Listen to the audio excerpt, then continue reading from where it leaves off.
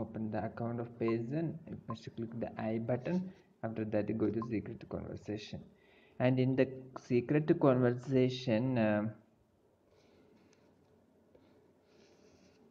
you must click here. If you are typing something here in secret conversation, for example, I said, hi, how are you?